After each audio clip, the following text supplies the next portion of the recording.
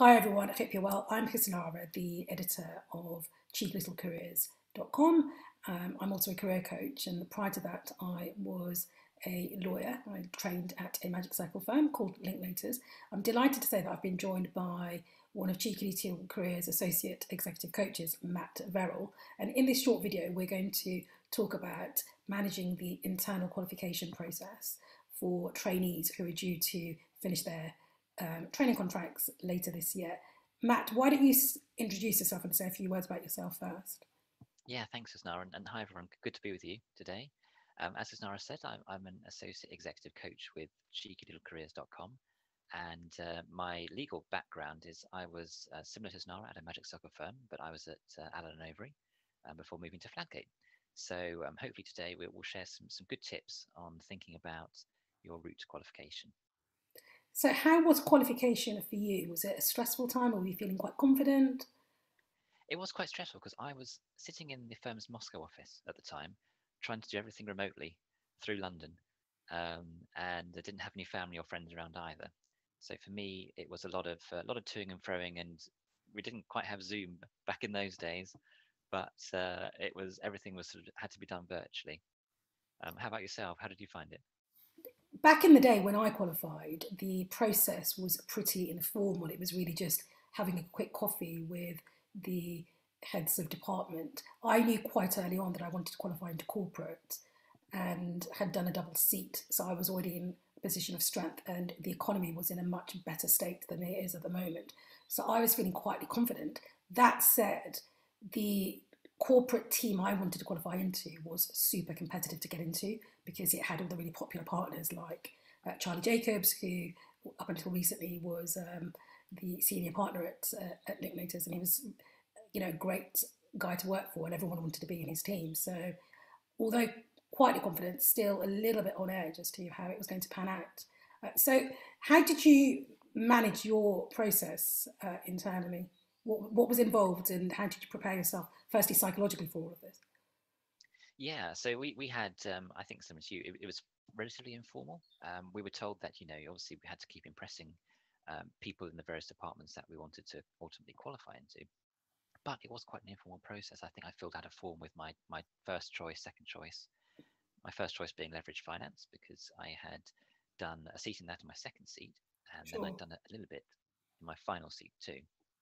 Um, and psychologically, I knew there was going to be a bit of a jump because suddenly this safety net of being a trainee seemed to disappear, and that was a bit of a shock. Did you find that as well? I was worried because I was thinking, whoa, I'm never going to be able to say I'm just a trainee, never go and ask someone else, sort of thing. But back to the qualification process, I know we've both described that our processes were relatively slick and far more informal than they are these days. I know from the work I do supporting trainees on my outplacement program that it's pretty rigorous now, which I think is right because it makes it fairer. So it's no longer about who's the most popular and who's the loudest trainee in the group who seems to get noticed more. The typical process will involve putting down your choices of seats, which lots of trainees have probably already started doing, and then there'll be an internal interview. Some partners will also expect trainees to complete a written exercise or other form of assessment. Uh, for me, the top tip I would give you is firstly, you need to make your choices quite clear to the relevant, influential senior people in the teams that you want to join. That's probably my biggest lesson about being a junior lawyer or a trainee in a law firm, having that visibility. What do you think? Yeah. Yeah, I agree. That's a great point. I just add to that and say that I think my top tip would be um, notice or recognize that the work that you're doing as a trainee will be different to the work you do as an NQ. So you need to make sure you're talking to current NQs in that department you're interested in qualifying into to see what day-to-day life as a newly qualified lawyer is like, Yeah, because you need good to point. satisfy yourself that you're going to enjoy the work. A little pitfall that I fell into was that I based my qualification preference, it was entirely on the people. I enjoyed working with the people. Now, the problem with that is people tend to leave. So suddenly I found myself in a department where I didn't actually know that many people. All the people I liked as a trainee had left, and I wasn't that keen on the work either. So if I was to have my time again, I would make sure that I knew what the day-to-day ins and outs of the job involved as an NQ. Such a brilliant point, and I certainly see this quite a lot with the trainees I speak to, that choices are based on personalities, the people, and experiences of being a trainee, which doesn't necessarily reflect what your workload is going to be like once you gain more years of experience. So your point about speaking to NQs, I'd even say talk to more senior people, just to get a feel for what your day-to-day responsibilities will be like longer term. I think for me, the work is the most important piece, but that needs to also be tied into your medium and longer term plans, because some practice areas are better suited to potentially moving in house or to relocate to outside of London, for example. I think if you qualified into derivatives and structured finance, that's going to be more challenging if you want to end up moving to the countryside at some point in the future, where so practice areas like mainstream corporate, employment, property are probably better suited for a relocation.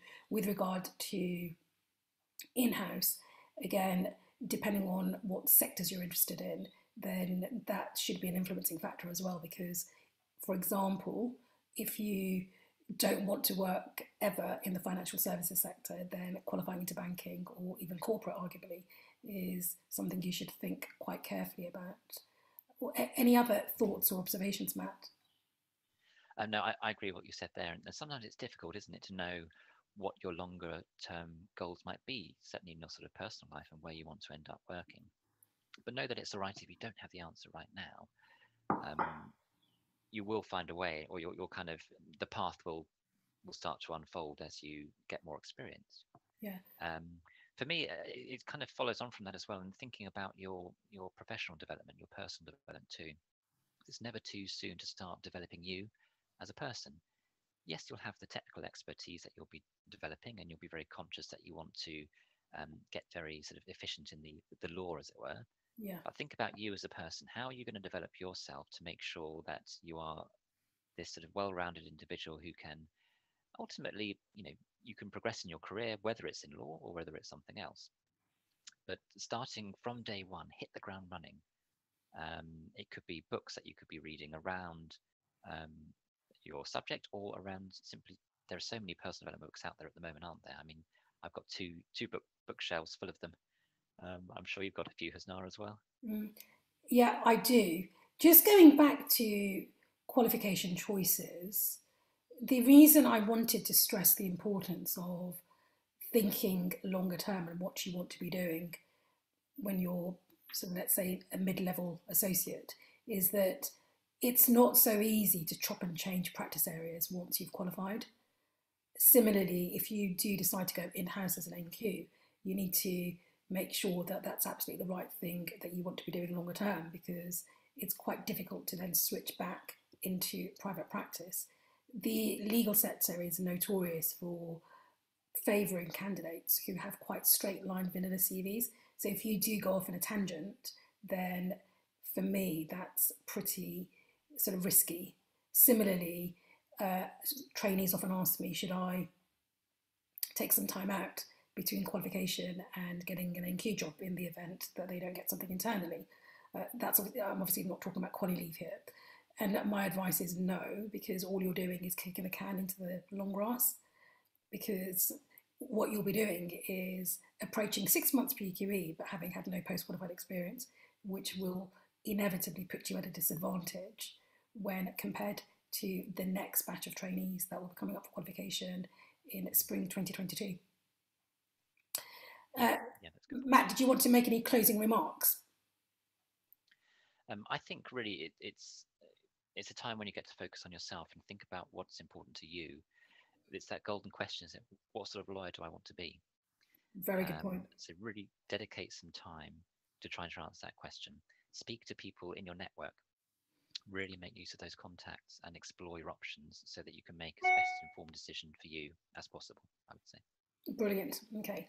Thanks very much, Matt. It's really good to catch up with you. Do you look out for our next video, which it will be discussing the external NQ jobs market. Until then, thank you very much for watching. Take care. Bye.